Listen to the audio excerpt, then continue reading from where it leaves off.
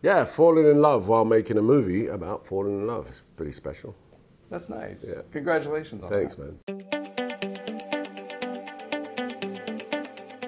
Idris Elba, how are you? I'm very good. Are you Very good? Yeah. There's an ACL situation.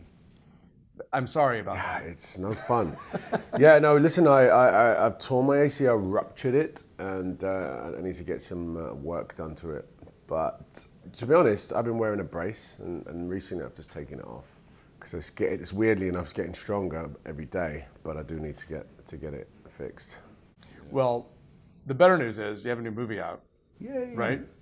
The Mountain Between Us. The Mountain Between Us, yes. Also, because you were in Toronto with this lovely woman, Sabrina Dhowre, on your arm. So it sounds like you had some free time while you were filming the movie. Because didn't you meet Sabrina while you were doing that? I did, and we met. Formerly Miss Vancouver, and yeah, you just stepped out of Toronto. You've done your homework. But no, you were. I read the internet. Okay.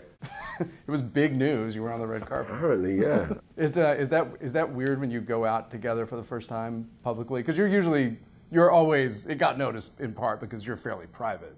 Yeah, it definitely got noticed because I try to keep my personal life different. But yeah, I think it's an interesting space, especially for her. She's never done a red carpet before, and I tend not to do that. So it was nice actually. She's from Canada, so she felt at home. It's great.